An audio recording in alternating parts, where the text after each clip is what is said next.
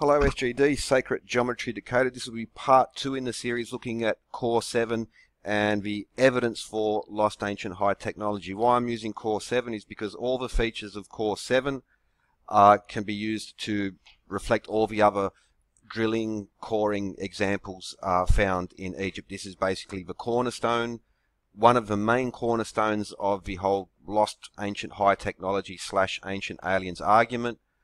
And as far as granite core drilling goes, it is the prime example, which is always constantly referred to ad nauseum, hours and hours of research into this. So that's why Core 7 this is part 2.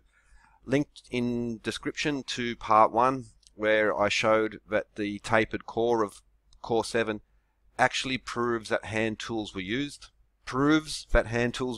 and so eliminates ancient advanced precision lost high technology. This is absolutely proven. Here are some of the cores I've drilled myself. I'll link in the description other people who have drilled cores and get exactly, but everyone who has drilled a core by hand gets the same result except for one person. And in that video I described the fact that this one ancient lost high technology experiment that has been done in regards to granite core drilling has actually been falsified, and that can be shown. The results speak volumes. Multiple independent, easily repeatable, cheaply repeatable experiments show the tapering is pure evidence of primitive technology, except for one example. And if there is okay, that's again in part 1. So tapering cores, just again, not an issue. It's not case closed. It is absolute proof of primitive techniques. Just you can. Links in the description. You can do this for yourself and prove it beyond a shadow of a doubt, but it's just case closed on that. So it can't be said that I'm arguing against claims that have been abandoned. Here are some recent videos in regards to this. In recent times, these are the more popular ones, and I keep getting people send me this. Oh, you need to watch this to educate yourself and stuff like that. Well, okay. So here's the examples. In these videos and these talks, you clearly hear them make certain claims against, the establishment is ignoring these, suppressing these, blah, blah, blah. Others and myself have, the truth is censored by truth seekers, just to put it bluntly. The lost ancient technology industry, and I call it industry because it is these multiple, you can even see, especially on the two on the left-hand side, that it's like the same company, like who runs it. It's obvious how in cahoots, let's say, that these are. And you can just see again in the imagery, like whoever's doing the graphics work, it's obviously, okay. But granite cores remains one of the cornerstones of the ancient aliens lost high technology industry, an industry it is. It's a very lucrative industry in both the commercial media and the internet realm. Now, despite their protestations, they are anything but suppressed, although they use this appeal to victimhood, and it is a very powerful marketing ploy, but it is simply untrue. How can anyone, if you've been on the internets, you'll see that these are so heavily promoted by the machine, by the algorithm, in mainstream media. It's so promoted, this particular argument. So again, we're being suppressed. Well, come on, okay. Chris Dunn is frequently cited as an expert source in the ancient aliens lost high technology industry. It is indeed, it is something of a backbone to this industry, since they all refer to his work and proclaim it to be fact based on the argument from authority or argument to authority logical fallacy. I'm not picking low-hanging fruit. This is not smaller YouTube channels or just people looking into things. They make definitive claims of what is true, what is possible, what is scientific. It is a multi-million-dollar industry. It relies on the work, especially of Chris Dunn, and they have set the tone by accusing all, of nefarious activity. Essentially, they've accused other people of criminal actions in some sense in regards to suppressing technology. And again, try and get them to address the reality of what has been done, and let's see if you're not hidden or blocked or just ignored. You won't see them address any of these experiments, and when they do, except for the one by Chris Dunn, which you can see down here, they do it in a very sneaky, cheeky way. They don't really look into it. They don't go into the deeper works. They just keep showing this one video of keystone, which goes back some 20 or 30 years, but all the other material which they are very aware of, since they, again, hide, delete, or block people who propose this even in a polite way. So you won't see this addressed by ancient aliens, lost high technology industry. The things they claim have not been investigated, have not been experimented.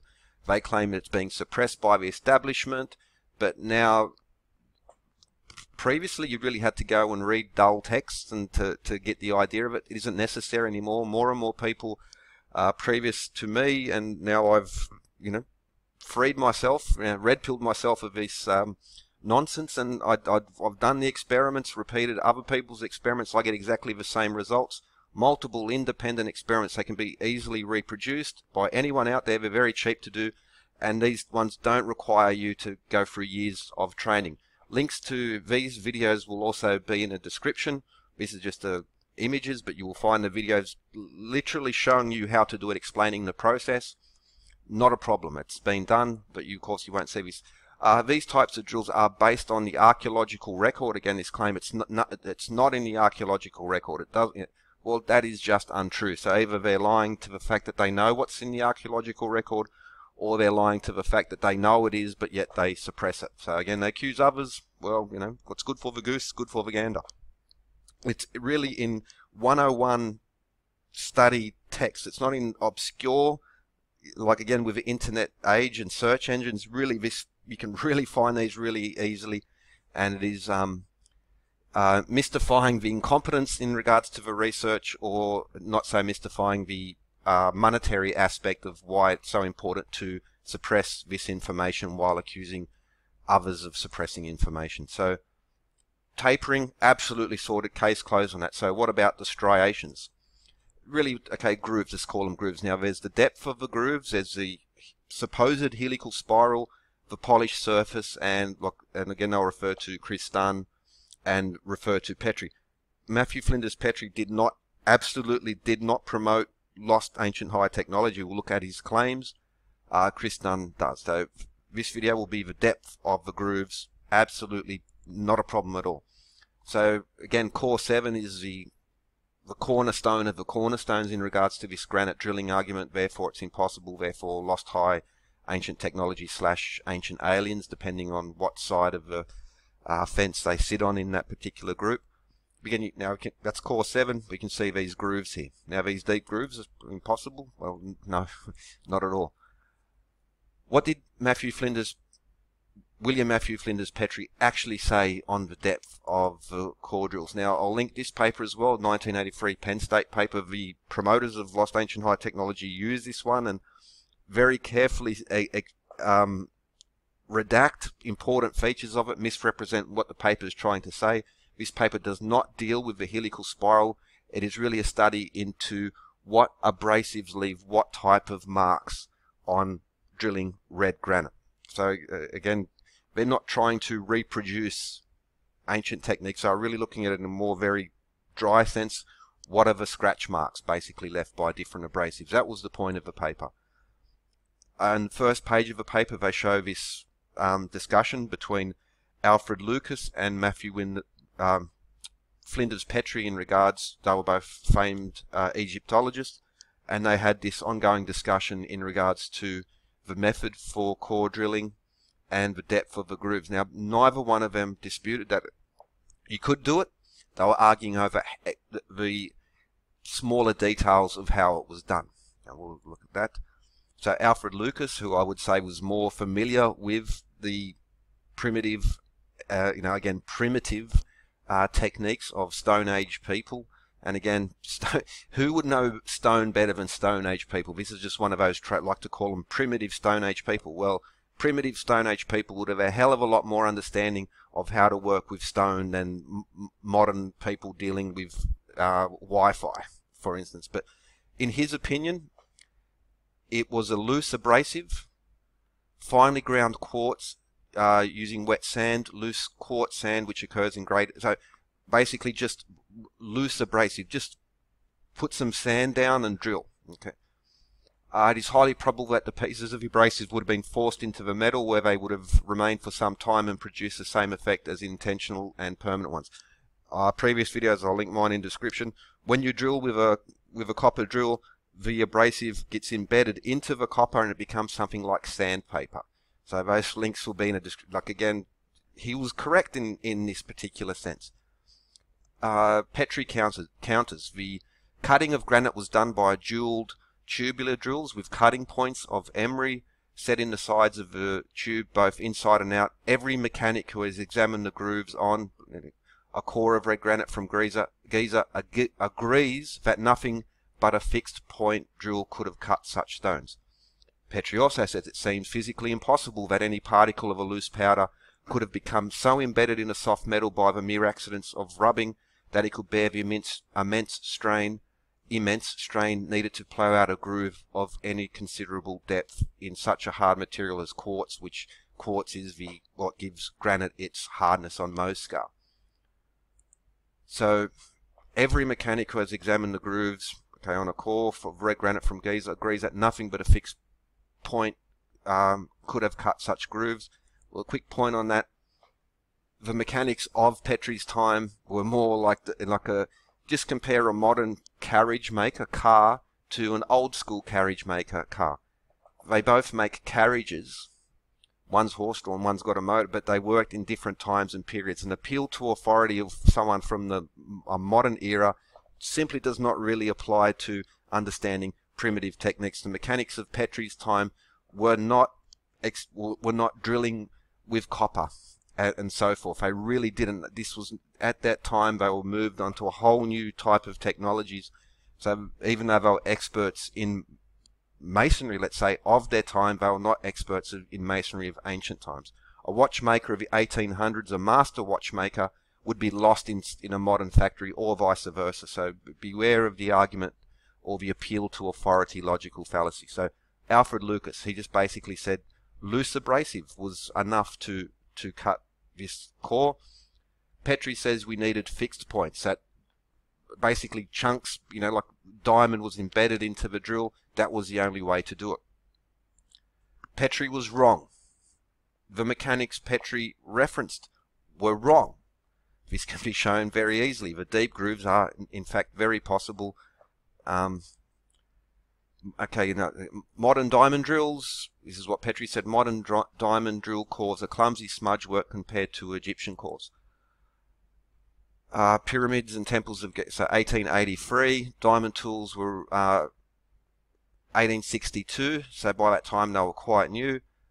They were using a different technique at that time. You can pause to read this, but the main point is that it wasn't until 1940 that impregnated diamond grit saw blades were put into operation. This was a couple years before Petrie's death and years after these papers and letters were written. So what Petrie was writing at the time as modern diamond drills were actually outdated by the time of his death. Things had moved along. So these types of things were modern. You can't compare these two. What was modern in Petrie's time has moved along to what is modern now. So that's a relative term, just to be cautious of that. And the drills that they were using were pneumatic drills. Electric drills had been invented, but what miners, quarrymen, masons were using were basically jackhammers type of drills. So again, apples and oranges. But Petrie was wrong in regards to fixed point abrasives, fixed point jeweled diamond copper drills being necessary to do it. It's just like it's been done by other people. I've done it myself. Here's a result of, again, links in the description, Scientists Against Smith channel and some of their papers. This is from one of the published papers on tubular free abrasives. Deep cores are just not a problem. There's one of my own. You can see that. So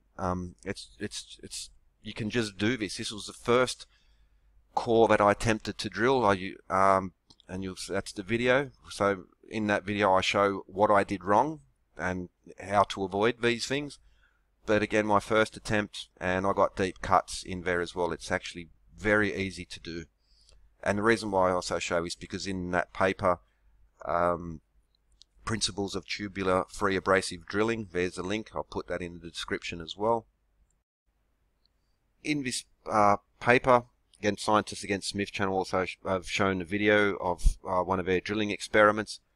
Very interesting paper, lists many important things, but also see whether it's large core drilling, flywheel drilling, bow wheel drilling against small and larger cores, and they just get the deep grooves. It's just not a problem, but an interesting, again, link will be in the description. Also what I find interesting, so they show the result of the first experiment with bow drilling. Now I find that very interesting because my first experiment with a flywheel drill, because I was a noob, I didn't know that you know, the finer details of it. My technique was very poor. I was very impatient as well, and I also got an elliptical core. Same type of early mistakes, and then the same successful results later on, as opposed to the single experiment, which I'll link from the Giza power plant Chris Dunn official website, which is from a chapter in one of his books. He done one again, very, very dubious of that. And just the fact that there's only been one experiment, and this one failed, which failed to replicate these features. Therefore, you know, my one experiment failed, therefore it can't be true. Well, okay, that's just not, you know, he calls him not an experimentalist if you're doing that. It's quite poor. So it's deep grooves in granite. It's very simple. Just use the same primitive drilling techniques that gave the tapering, which again Chris Dunn failed to achieve. So again, he must have used a machine.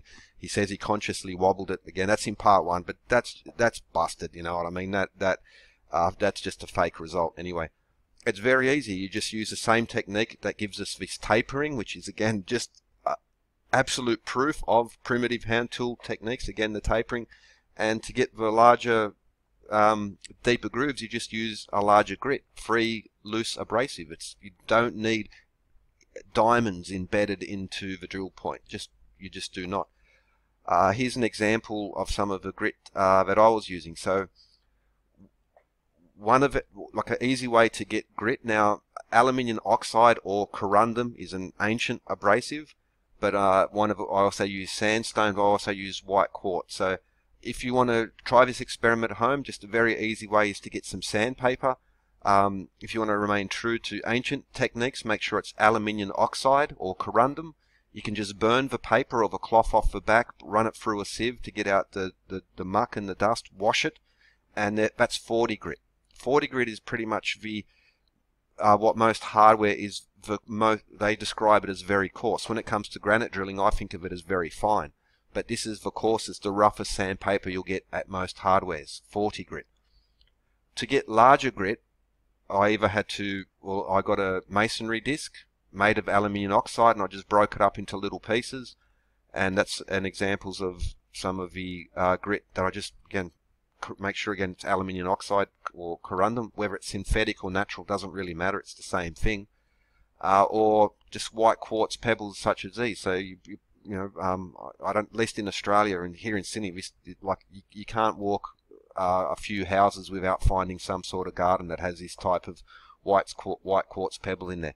White quartz will absolutely drill granite. Just a simple fact. It's just will. Sand, crushed sandstone, river sand, beach sand, desert sand will absolutely drill through granite.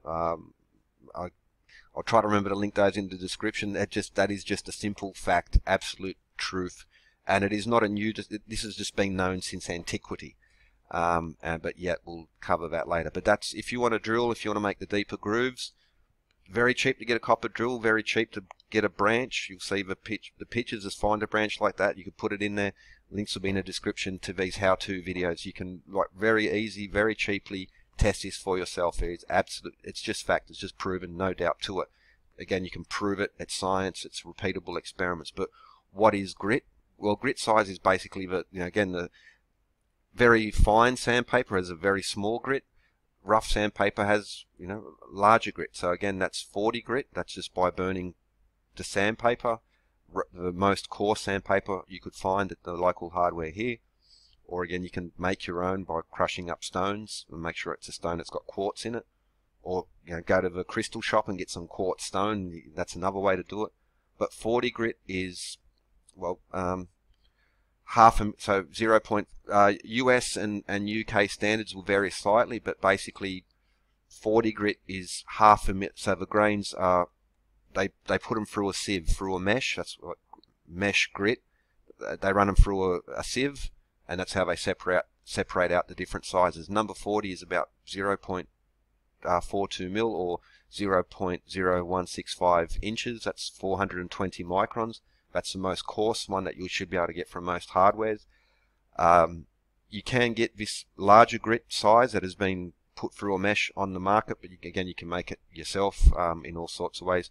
You can just get granite, crush it up. I did a video recently on fire setting. A very easy way to make granite dust, which will give you the material you need to drill into granite, is just put it in a campfire, heat it up, pour water on it, heat it up again, pour water on it, and within 2 or 3 times it should already be cracking, breaking down to nothing. It's very easy to repeat. With a stone hammer, with a copper tool, you can just make granite dust very easy. But of course, a little bit trickier to make larger grit sizes. But abrasives absolutely work on drilling granite.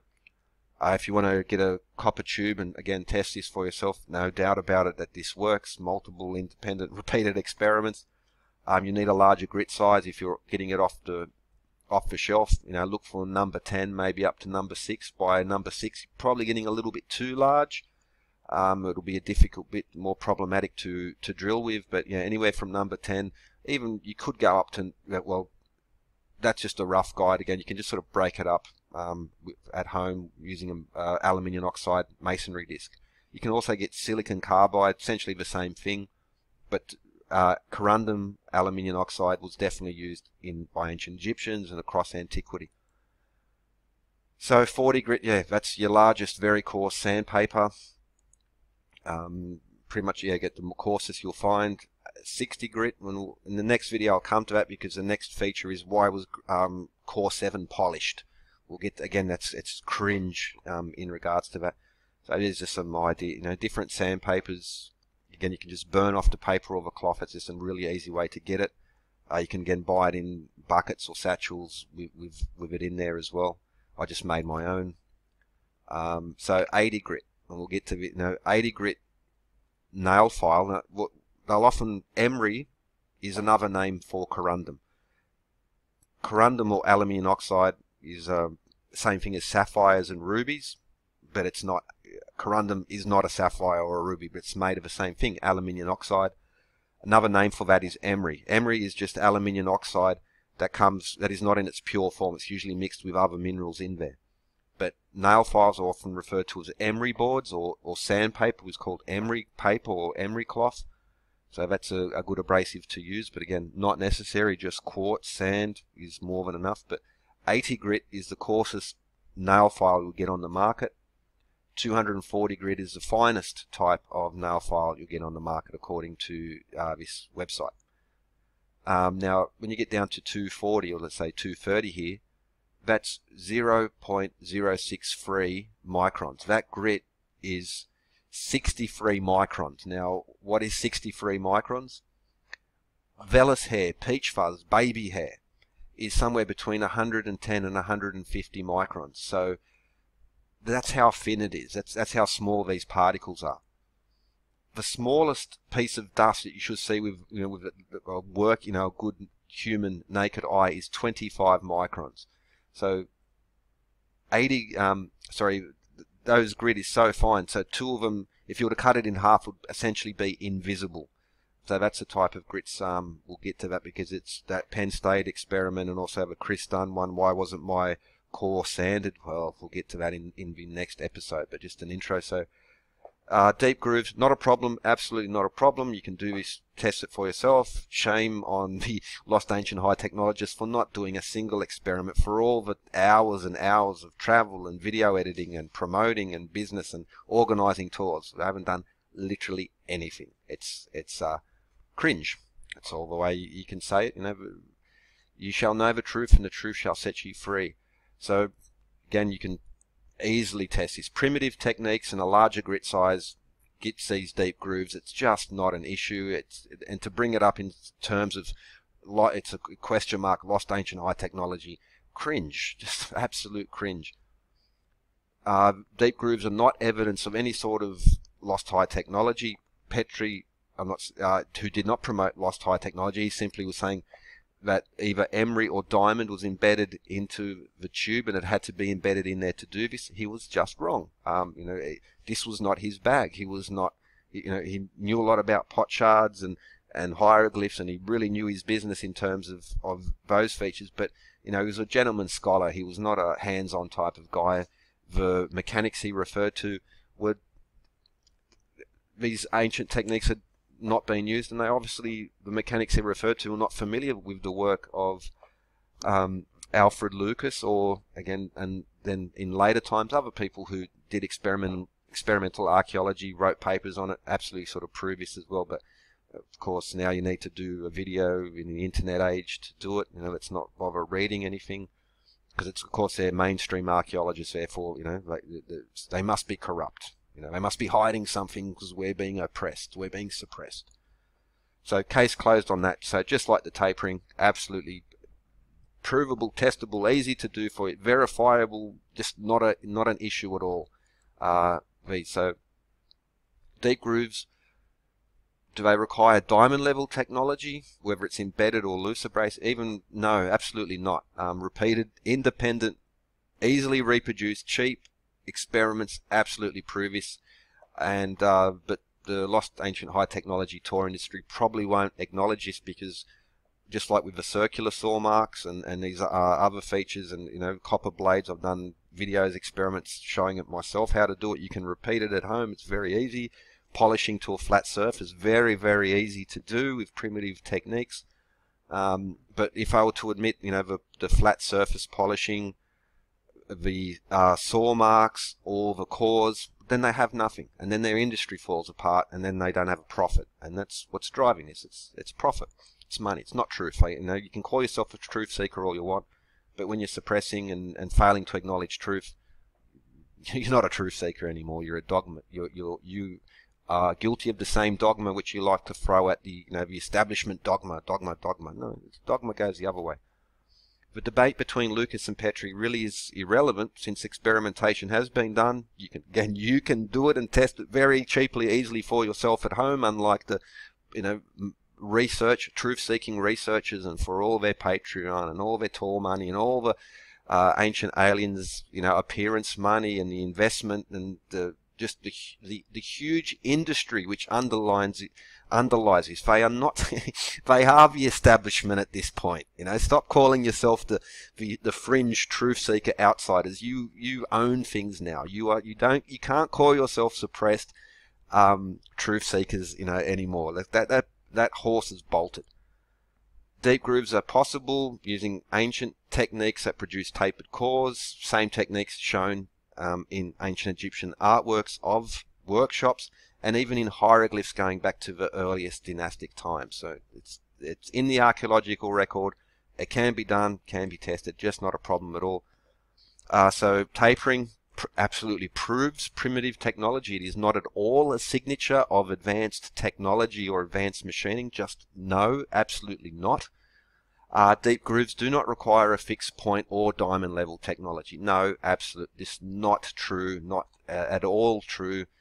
If you still want to sell this, then you're a con man, at this point. But what about the polished surfaces? Well, we'll get that next, because between the grooves, they're polished. Now, this is very easy to explain, and this has been, I've reproduced it, and others have done it as well. So that'll be for the next part. But ancient aliens, lost ancient high technology industry, even though they might sort of say they're separate, they make the same arguments in regards to the impossibility of lifting, cutting, drilling, polishing.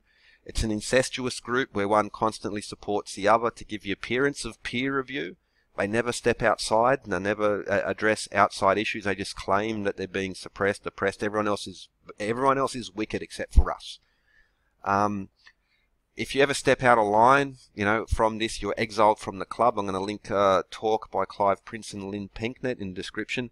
They dared to do some basic fact checking, and they found themselves thrown out of this community for daring to seek and speak the truth in regards to objective claims, not subjective interpretations of what might this mean. We're talking about pure scientific fact, and if you dare to break this, you're exiled, or you're a shill for Zawi. That's a classic one. Shill. Okay, speaking of shills, I'm very alternative fringe. That's basically the premise of my whole channel, is to look at those type of things. I'm certainly not a defender of the mainstream sort of views, but going back years, I've been, whether it's on lifting and other technologies, even early videos before I did experiments myself, I was talking about primitive stone cutting technologies, and I learned very quickly that this is very unwelcome amongst the truth-seeking community.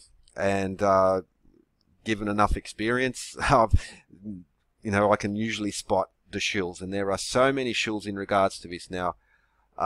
This is just one of the more recent random ones type of comments I've seen. I am a retired union stonemason bricklayer, and if there is one thing I know, it's cutting stone with diamond encrusted blades and cooling cleaning lubricant.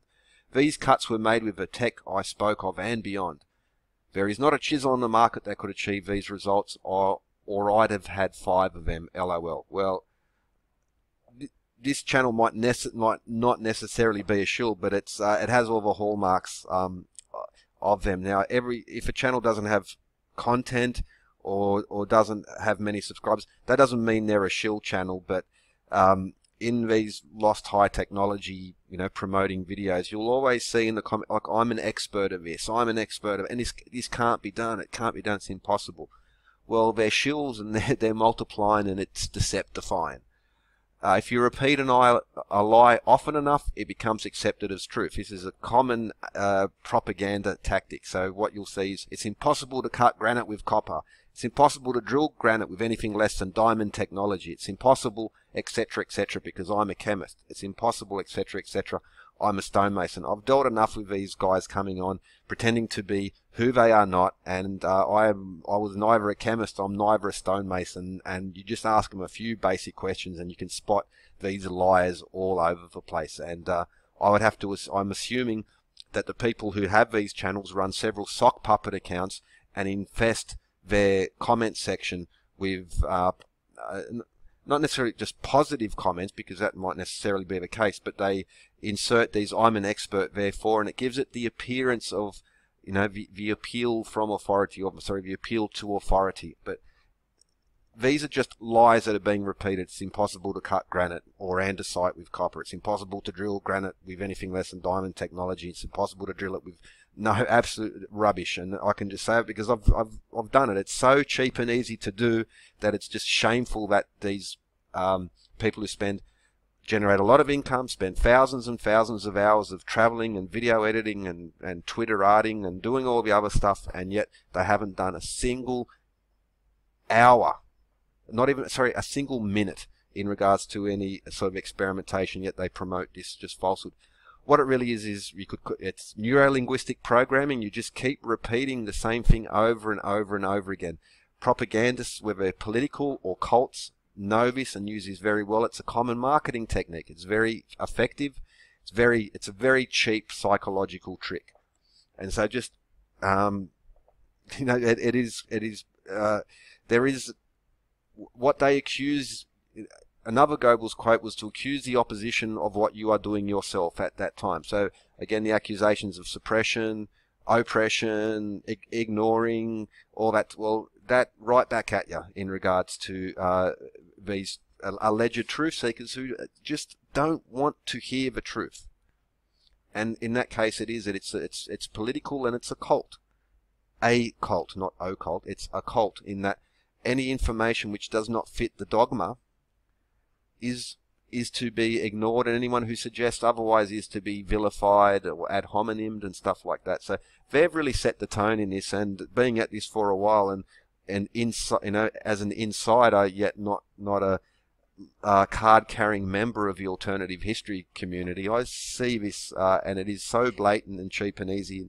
And just be cautious of these. And when you read a statement, I am a chemist, I am a mason, I am a engineer, just because the amount of either incompetence in regards to their skills or their professed trade, or just in outright lies. And it's just another common.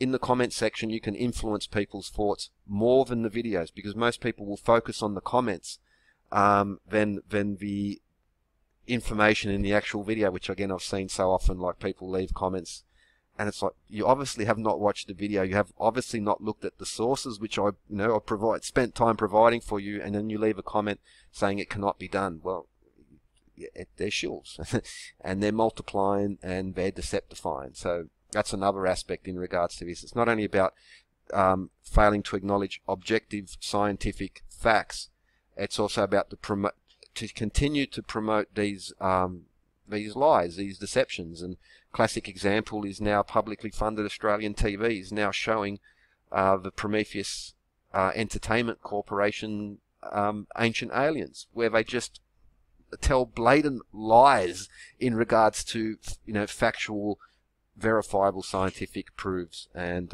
given their budget and their influence, they obviously, you can just Google some of these things and the first page result will come up there. You don't have to spend hours looking into it, and yet they just keep promoting it and promoting it. So it's not just about dumbing down people because of this almost religious belief in these types of things. It's also, there is an undercurrent here of deliberate lies and shilling and neuro-linguistic programming, again, especially in the comments.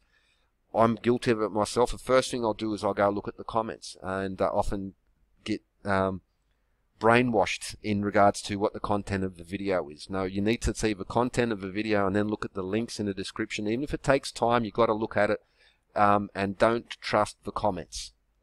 Just don't, and because they're shills and liars, and also people who just firmly believe in it so much that they just repeat the lies that they've been told, because it sounds, I'm an architect, I'm an engineer, I'm a chemist, I'm a stonemason. Well, who would lie on the internet? So therefore, this guy must be true.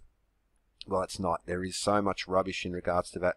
Watch the videos, look at the links, and most important of all, just do the experiments and test it for yourself.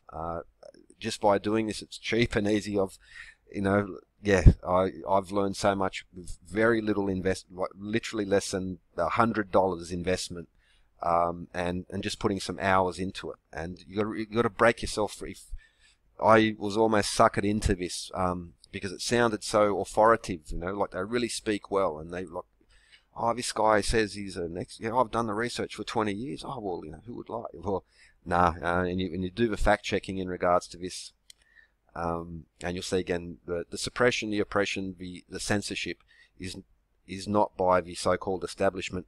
The ancient aliens-esque is now the establishment.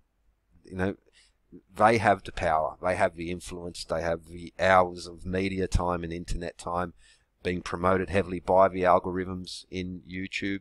Even you say I'm not interested, still there as well. So part of me but this rant has to be made because it is necessary to understand this. It's deeper than what you might think, and Lynn Pinknett, Clive Prince lecture, that's very telling in regards to especially, well, that's okay, David Childress, for instance, and his links in regards to these people are the establishment. Gaia TV is owned by a very powerful hedge fund, and you'll see these Gaia TV ads at the front of all these types of videos. They are the establishment at this particular type point, and they're just dumbing people down, and they're doing it for cash. And so okay, end of rant. But in essence, deep grooves, not a problem. Tapering, not a problem. The next part will be on the polished surface and how was this achieved. Well, I can't believe that this experienced machinist, we'll get into that because it's just as cringe as the experiment, alleged experiment, the only one to have been done by the entire Lost Ancient High Technology community in regards to cores as well. It is very, very telling. And I already knew this before, but now looking and doing my own experiments and looking at what these people say, this is not a delusion, or this is an outright scam. No other way to put it. Money, money, money, money, money.